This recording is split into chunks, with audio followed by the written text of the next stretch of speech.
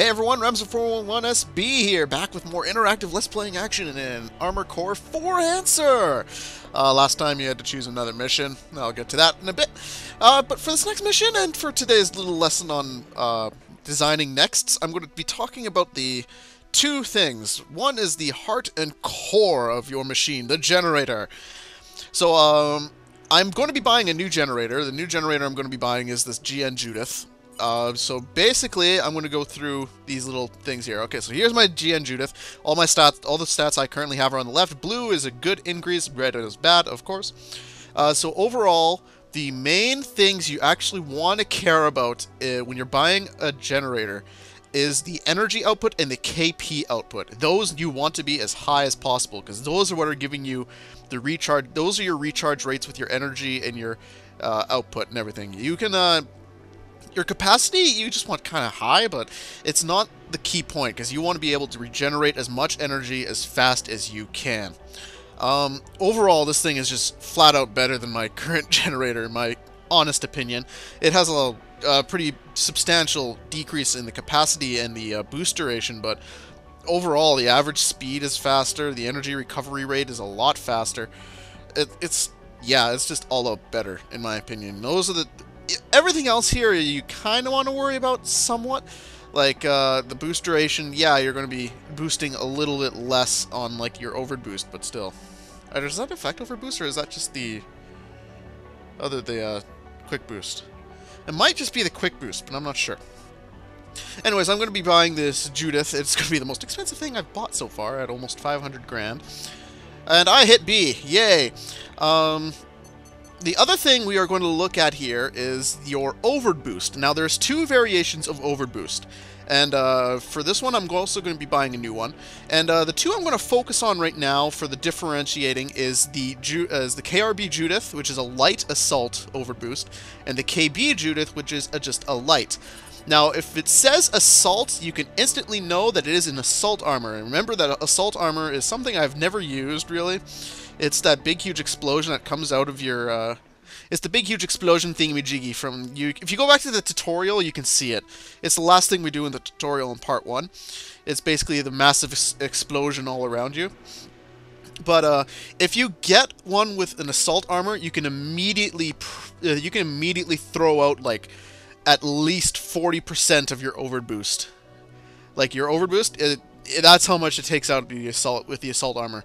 So, the current one we have on has an assault armor, but if I go up one, you can see that we gain, okay, it's not quite 40. It's not quite 40, okay, but still, it's a lot. Actually, it might almost be 40. I don't know. It's 30, 35, 33, somewhere around there. I don't know. We gain almost 20,000 points towards the overboost thrust. Yeah, we're gaining 20,000 in both the initial activation speed and the general speed while it's going. All the costs, except for the activation, the initial activation, are less, so it's going to last a lot longer. Energy recovery rate is higher, average speed is higher, boost duration is higher, which is going to kind of counteract it. It doesn't really affect it about that much. But as you can see, if you have an assault armor on you, and you are going to lose a lot of speed. Like, if you have an assault armor, you're going to lose a lot of speed. Yeah, I said that right.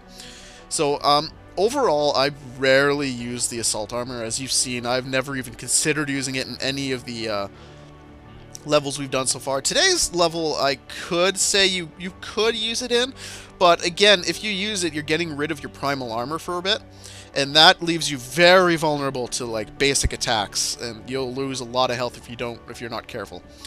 So yeah, I'm actually going to get rid of the assault armor I have on. Those are going to be my two new upgrades. So I just spent a lot of money, but I think it's well worth it in the end. And I just missed it. Yeah, even though these are light generators, these are very good generators. These are both light equipment. They are very good. So yeah, these are my new stats. You can see energy output's decent. Where's that? Okay, yeah, the overboost is quite high now. I like that. I use overboost a lot more. For this next mission, I have no idea why this is saying R. Let's try doing this. Okay, there. It's gone.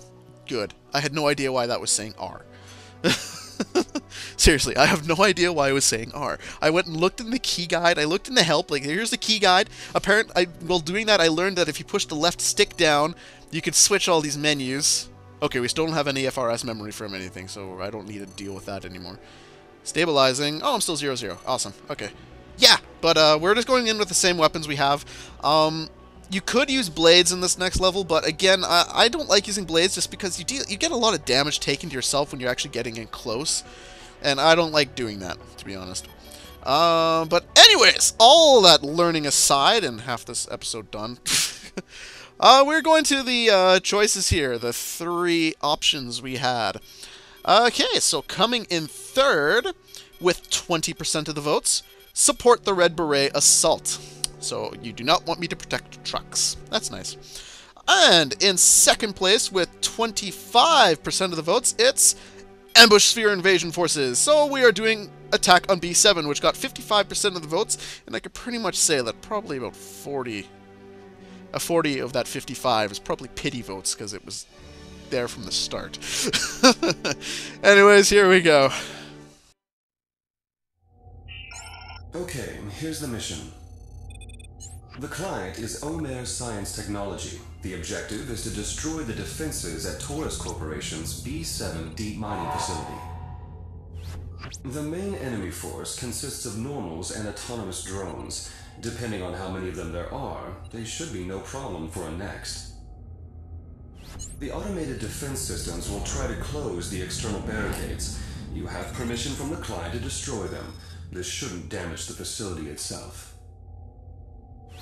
Briefing over. This is an excellent opportunity for you to strengthen ties with Omer Science Technology.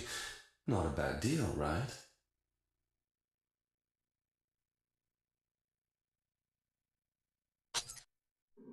Alrighty, here we go! For this mission, I recommend you just use your lasers, because it's going to be a lot of nexts. There's MTs, sorry. And you can just... Yay! They're being wary of us. Yeah, you just have to go forward, destroy everything in sight. I recommend just using your main guns, because all these things will die pretty quickly to it. None of them really have Primal Armor. You could even... Whoa, hello. I missed somebody. Oh, hello. None of these guys have Primal Armor, so you can eat through them pretty quickly. Did I just jump? That's cool. We need to blast through the door. What? Oh, come on. There we go. And...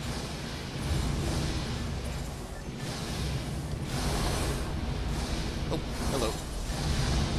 If you get too close to these guys, they might pull out swords on you, so just be careful on that. I think some of these guys have swords. Anyways, this is actually a pretty short, quick mission. Oh, hello. I forgot this guy's came out. Whoa, hello. Half the targets are already gone. That's nice.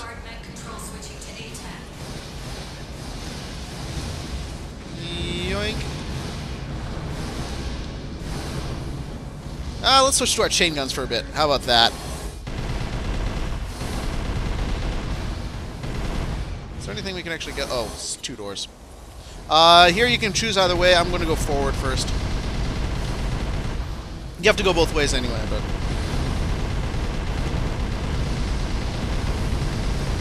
it seems like it's overpowered.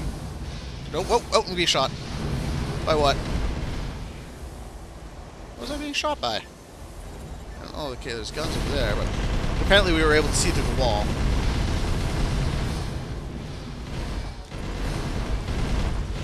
If you want, you can take regular guns into this. All there's... What the hell? Are they stuck in, like, the wall? Regular old rifles and such would be pretty good in this one, just because nothing has Primal Armor, and these laser weapons are more designed to fight against things with Primal Armor, but they're still pretty powerful, and they're actually taking out almost everything here in only a very few shots, so... Reinforcements inbound. Coming in from above. Yeah, by the way, once you finish off all taking out most of these guys, there's going to be reinforcements coming in. That's what the issue was just saying.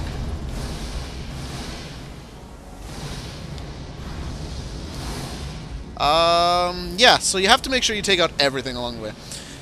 It's kind of a dull mission, in my opinion, but You guys wanted it. It's not even, doesn't even get you a lot of money. Let's get out of here. Using our new overboost. Nero. Okay, so here, if you look up, the guys should be coming up pretty soon.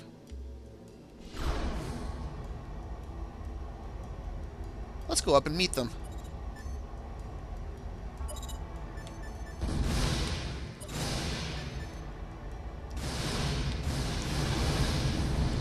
Oh, we're actually almost out of ammo with our gun here. Haha! Sucks to be all of them. I even got to ambush them in the tunnel here. Oh, that was kind of dull. Oh well. Yay, S rank. Woo. Yay. I think it's always a good mission when you use more ammo, when you lose more money to ammo than you do to repair. I call that a successful mission. Okay, so we have three missions to choose from. One new, and once again, several returning. So, we're going to go through these again. The first one up here is Ambush Sphere Invasion Forces. This one, you are assaulting an attacking force from behind on a VOB, or a Vanguard Overboost. And on the way there, you're going to destroy as much as you can. And then once you reach the base that they're attacking, you jettison the VOB there, turn around, and you destroy everything you didn't get on the way there. Support the Red Beret Assault is a mission where you just you're supposed to escort a series of trucks through a canyon. There's going to be several paths to take. You just need to clear one of the paths. The trucks will take it, and yeah, some paths are longer than the others. And basically, that's the gist of it. The more trucks you save, the more money you get. And the new one, if I can actually get over there, is clear former Chinese Shanghai. This mission is going to be the first instance of a mission where you can actually pay another Next to assist you in the mission. So you'll have a choice of 3 different other links and their ACs. So if they're going to be different ranks. This one, I believe, you actually get the rank 1 collared. The collared rank 1. The best machine in the collared ranks. If you want to shell out that much money. Depending on what rank you go for, you're spending more money. But in this one, you basically just go through Shanghai. There's going to be several different Nexts and other assorted machines around. You just need to destroy everything. That's basically what it is. But yeah, it's basically there's a fleet, a bunch of ships, a bunch of Nexts, all docked on these buildings and surrounding ports and everything. Yeah, in this area, and you just need to go and destroy them all. But yeah, you can actually pay somebody to help you out with that one if you want. Yeah, so those are your 3 choices this time. You can have Sphere, Red Beret, or Chinese Shanghai. Which one should I use? Let's put Shanghai there. Put Shanghai if you want Shanghai. Also, if any of you noticed, yay. If any of you get the reference, yay. Key, it is below this menu. Oh, fine, it's Mega Doomer. I changed the armor core name, and I couldn't figure out anything. I literally, I went online. I couldn't think of a name, so I went on to find some name generators, and I eventually found some Mech Warrior ones. Like, I couldn't find anything for Armored Core. I went with Mech Warrior, and then it showed up to Gundam and all those names. I didn't like any of them, and then I looked over and I saw, and then I thought of Invader Zim, and I went with Mega Doomer. Yes, I went there. I like the name. Anyway, see you guys next time. Yeah, remember Sphere, Red, or Shanghai. Have a good one, guys.